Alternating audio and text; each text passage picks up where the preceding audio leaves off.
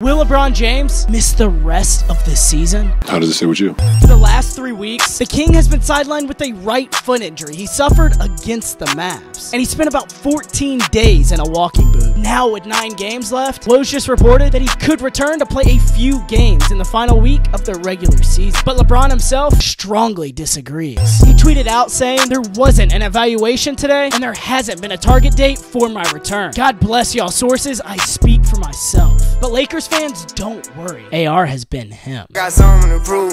Yeah, I'm young, but got something to lose.